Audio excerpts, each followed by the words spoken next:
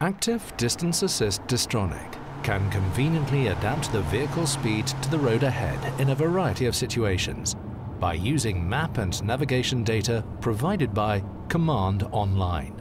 The speed can be reduced ahead of toll booths automatically, not only by recognized speed limits, but also according to the route ahead.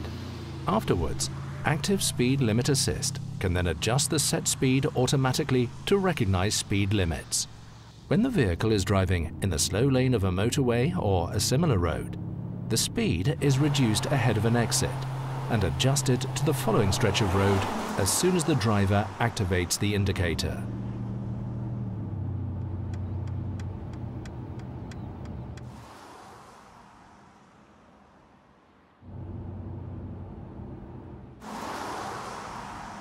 When route guidance via navigation system is active, this speed adjustment starts automatically.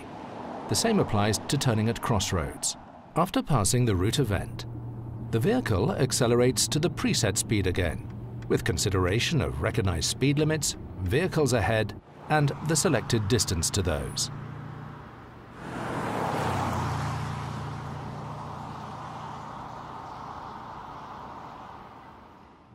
Distronic also adapts the speed on winding stretches of road if necessary.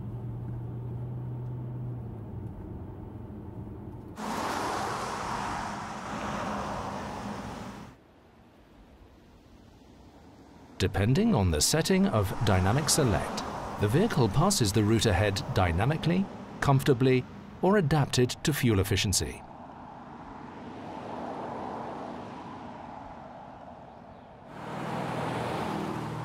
Ahead of roundabouts, Active Distance Assist Distronic reduces the speed and adapts it to the diameter.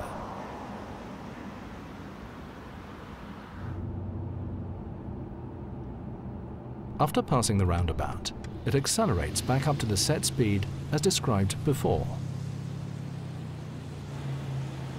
Route-based speed adaptation does not take account of any right-of-way rules. The driver remains responsible at all times.